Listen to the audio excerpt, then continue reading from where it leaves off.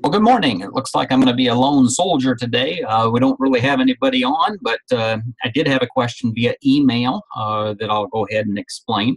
Uh, my thought was to try to conduct a weekly Zoom conference, an opportunity for you to interact with me on a live basis, to ask questions, to make sure that you understand what's going on, and perhaps we need to do a better job of making sure you got everything you need and how to properly log into Zoom, etc. Maybe it's not a good time, but regardless, we're going to record everything. I'll review a couple of those questions, give you a couple of announcements, and perhaps we'll have a little more participation down the road. All right. First of all, a couple of announcements. One, if you haven't already done so, I encourage you to register for the online text. Most of the material that we're going to be reviewing will come from that text. Second, it was posted on Canvas, but we've decided to extend the deadlines for completion of the quizzes.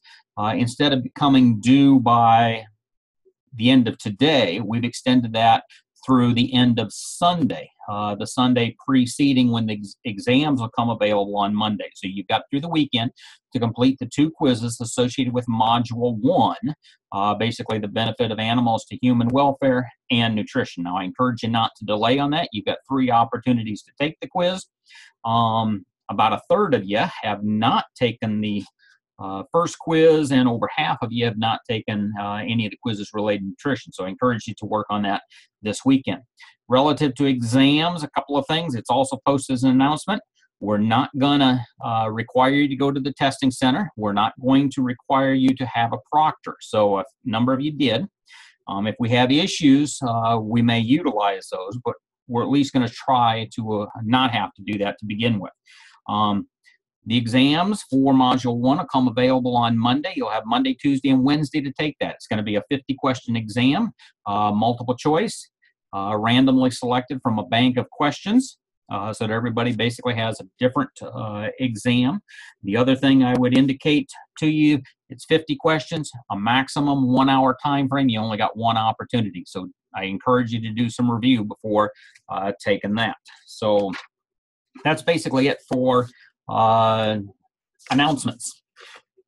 Relative to this particular week, had one email that was submitted to me that had a question.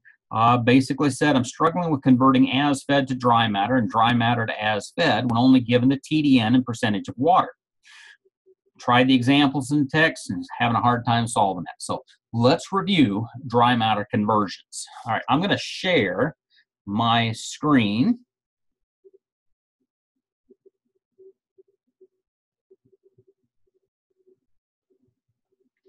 Just a second here.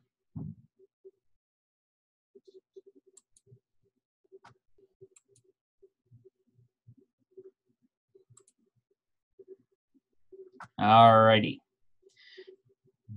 Get rid of that.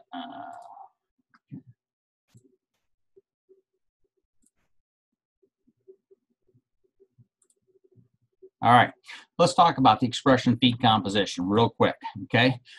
Basically, the nutrient content of feeds can be expressed on one of 3 different bases. One is a dry matter basis, okay? That's the amount of nutrients contained only in the dry matter fraction. That means without water, okay? We then commonly may refer to the nutrient content, where we may talk about things on an as-fed basis. That means it contains water and basically is the feed as it would be fed to the animal, including the water component, okay? Now, the third basis, which we don't use a whole lot with one exception, is what they may refer to as an air-dry basis, okay? It's generally assumed to be 90% dry matter, 10% water. Now, the key thing that I want you to remember here is that when we give you nutrient values for a labeled feed tag, the nutrient values that are on that feed tag expressed as a percentage assume that there's 10% water in that feed. So if we would say there's 20% crude protein in this dog food, according to the label, you can automatically assume that's 20% crude protein in a feed that contains 10% water. That's 90% dry matter. Okay, that's the only thing I want you to really remember from here. Feed tags assume 90% dry matter, 10% water. Okay. Now, this particular chart happens to be up on in the textbook.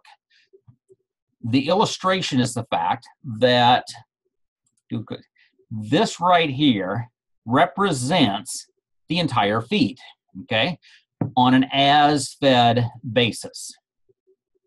Includes water. It's going to be heavy in weight, but the nutrients expressed on a percentage basis are going to be diluted. The waters are going to dilute the nutrients. And when I talk about nutrients, I'm excluding water from that discussion. We're simply talking protein, energy, minerals, vitamins, etc. Okay? All of those goodies on a percentage basis have been diluted with the water.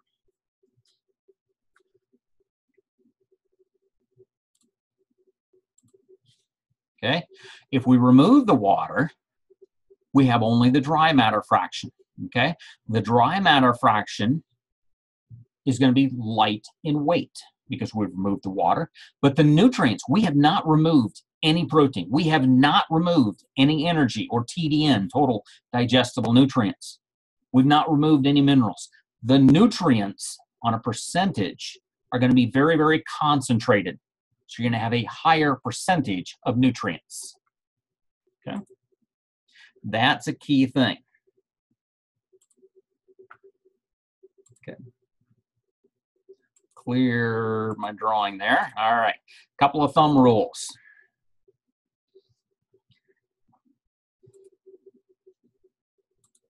Okay. When we convert as fed to dry matter, we expect the nutrient concentration to increase, the weight to decrease. Why? Because we've removed water. When converting dry matter to as fed, the nutrient concentration should decrease. The weight will increase. Why? Because we simply have added water. Okay? Need to know and understand that. Okay? Now, in terms of making a dry matter conversion on a nutrient basis, give you this, we can kind of set it up as a simultaneous equation. The percentage of nutrient, expression A, over the percentage of dry matter, expression A, is equal to the percentage of nutrient, expression B, over the percentage of dry matter, expression B. Okay? Let's work this with an example, another example, and I'll kind of hand work it, okay? If silage is 40% dry matter and has 7% crude protein on an as-fed basis, what's the percentage of crude protein expressed on a dry matter basis? All right?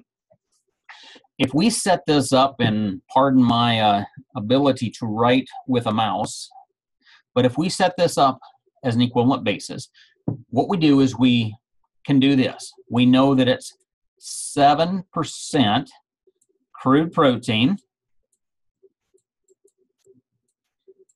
okay, 7% crude protein, that number right there, on an as-fed basis. Well, how much moisture, or how much dry matter, excuse me, is in the feed on an as-fed basis? A silage is 40% dry matter, has 7% crude protein on an as-fed basis. It's 40% dry matter as fed. So I've got 40% dry matter, okay? This here, everything on this side was as fed, okay? That is equal to the amount of protein that we have on a dry matter basis. Do we know? No. We're going to make that equal to X. Well, how much dry matter do we have on a dry matter basis?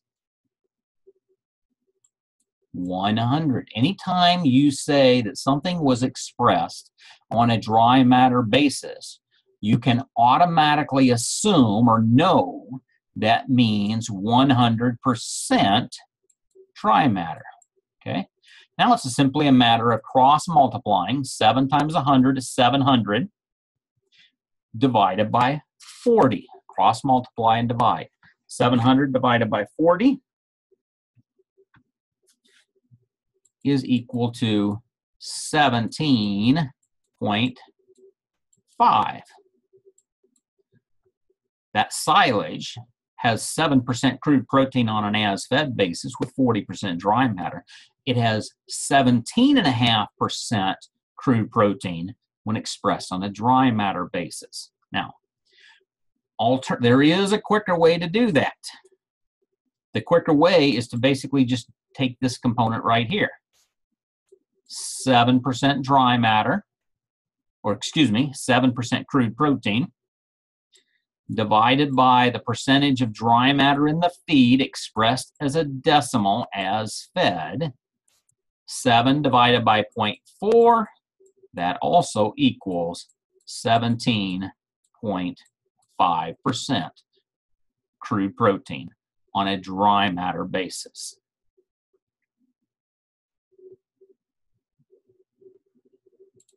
Okay. That makes sense? Let's look at another one. Your feeds were analyzed to have 12% crude protein on a dry matter basis and contain 20% moisture. What's the as-fed crude protein percentage? Okay. In this case, let's go ahead and write this one out again. Write out what you know. I got 12% crude protein. Okay. On a dry matter basis. Well, how much dry matter do we have on a dry matter basis?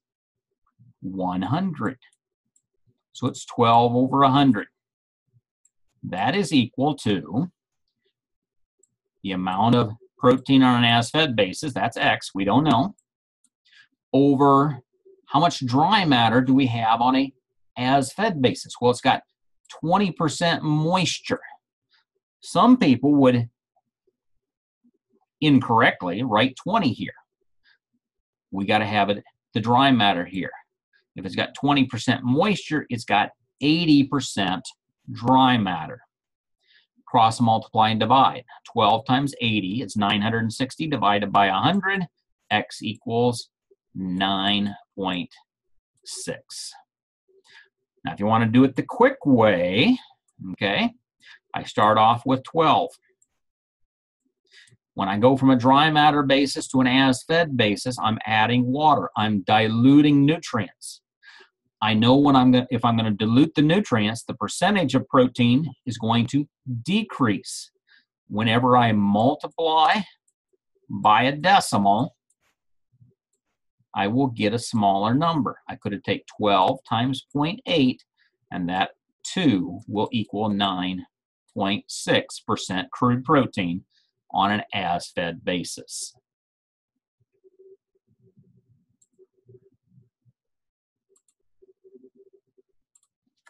Okay. Now, if we talk about weight, we don't use those equivalent equations. If I talk about weight, when I'm going as-fed to dry matter, I'm going from heavy with water to light without water. Multiply by a decimal. Multiply by the percentage of dry matter in the feed as fed. That'll give me a smaller number. When I go from dry matter to as fed, I'm doing just the opposite. I'm going from lightweight without water to something that has water, okay? Heavyweight. So I'm going to divide by the percentage of dry matter in the feed as fed. That'll give me a larger number. Division of a decimal gives a larger number, okay? So let's take this example. As fed, your feed has 80% dry matter. If you're to supply the cattle with 24 pounds of dry matter, how much feed needs to be put in the bunk on an as-fed basis? And this is actually something that's pretty common. Okay? The nutritionists will talk about the fact that your animal should consume so much feed on a dry matter basis. Well, from a practicality standpoint, when you go out to feed the animals, they don't just eat dry matter. They eat it as fed. They eat it with water, with moisture. Okay, so we got to recalculate to determine how much they should consume as fed. In this case, we are going, they need 24 pounds of dry matter. So we got 24 pounds of dry matter. The feed contains 80% dry matter as fed. If I divide by 0.8, division of a decimal gives me a larger number. 24 divided by 0.8 is 30. I need to put 30 pounds of feed in the bunk for each of them to actually get 24 pounds of dry matter when the feed is 80% dry matter, 20% water.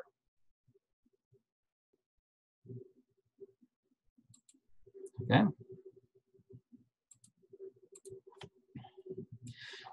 Now, a couple of questions, and this is a question that I like to ask.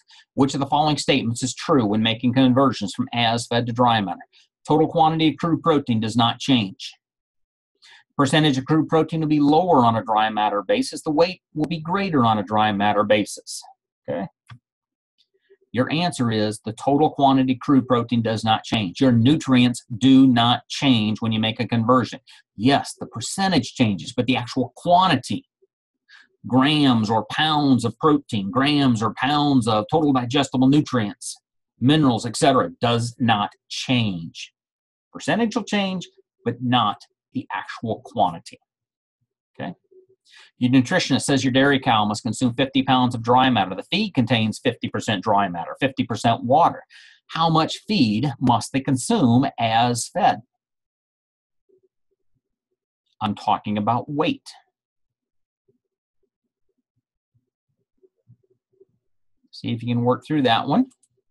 And if we were to solve that, I got 50 pounds of dry matter they got to consume. The feed contains 50% moisture. 50 divided by 0.5 equals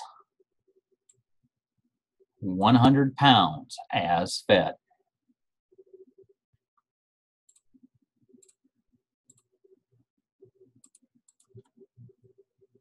Okay, that's what we just solved. Your feeds are analyzed to have 70% TDN on an as-fed basis, contain 25% moisture. What's the as-fed TDN value? Work through that one real quick for you. Okay, I got 70% TDN on an as-fed basis. How much dry matter do I have? Well, it's 25% moisture, means it's 75% dry matter. This is TDN. This is dry matter. If you want to set up the equation, that's equal to X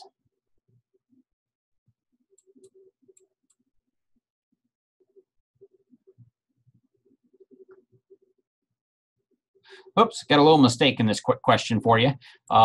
Scratch that out here, okay? If your feeds are analyzed to have 70% TDN on an as-fed basis and contain 25% moisture, this question should be asking, what is the dry matter percent TDN? X over 100, okay? If I cross multiply and divide, X is going to be equal to 93.3. C should be your correct answer, okay? And it only makes sense. 70% as fed, it's got moisture in it. I want to know what the percentage of protein is going to be when I remove that moisture. The number is going to be larger.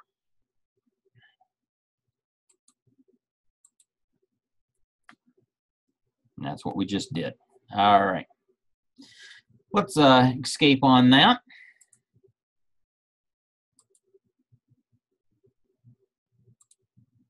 All right. Another question she had was to explain NDF, ADF, NDF, and BFAs, okay? First of all, ADF, NDF, and even crude fiber, okay, or CF, are actually all measurements of fiber, of the fibrous components of a feedstuff. And for our purposes, the thing that you need to know, while ADF and NDF they're associated with a band-Soest analysis, okay? It's simply it's a better method of evaluating the fibrous components that tend to be lower in digestibility than anything else, okay? For our class, however, all I want you to know is one key thing. When we talk about crude fiber, ADF, and NDF, as the amount of those things increase, the intake decreases. The digestibility decreases. The utilization decreases. So as fibrous components increase, utilization, intake, etc., decrease. Okay.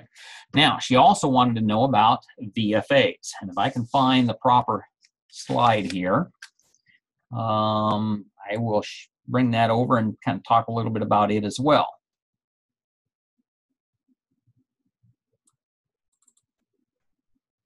Okay, talk about VFAs.